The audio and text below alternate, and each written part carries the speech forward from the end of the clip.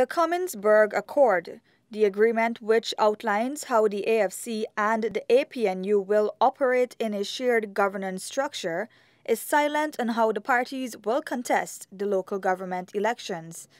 As such, the AFC leader said the party is in the process of deciding whether it will contest the upcoming elections alone or if it will push for an accord governing how the coalition will participate in these elections. There is a strong body of opinion within the party that we should go it alone, or there's another view, of course, that we should seek to enter into a new accord for local government, because Commonsburg Accord was just for the national and general elections of 2015. So we are currently assessing the views of various party leaders here in Guyana and outside of Guyana. And I dare say after we would have met with the APNU and other parties, we will get a sense and make that decision well before the date is announced to local government elections. The AFC leader said there is a resounding urge for the political party to maintain its identity and individuality.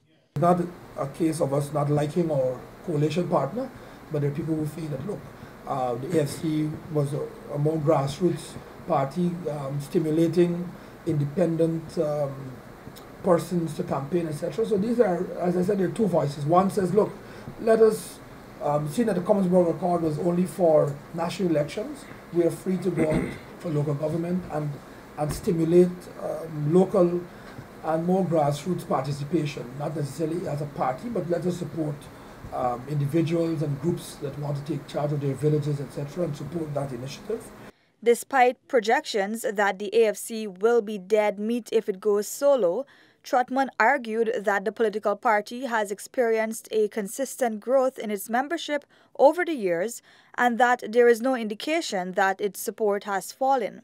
Our membership continues to be strong, our membership continues to grow, and this is despite, of course, the daily onslaught and the criticism that we read about. I am myself somewhat surprised.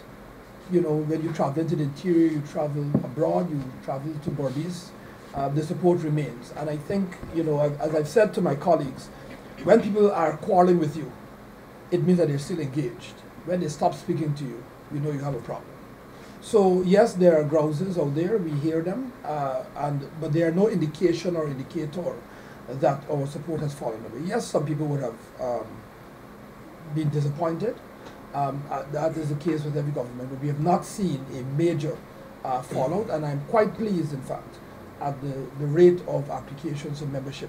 He said no date has been set as yet to commence talks on this issue with its coalition partner. The AFC wanted the review of the Commonsburg Accord to be completed by February 14, 2018, but President David Granger had explained that the review can only occur after the anniversary. At the last local government elections in 2016, the AFC contested as a joint unit with the APNU, but subsequently raised concerns that the latter party was awarded more seats. Davina Samaru, Newsroom.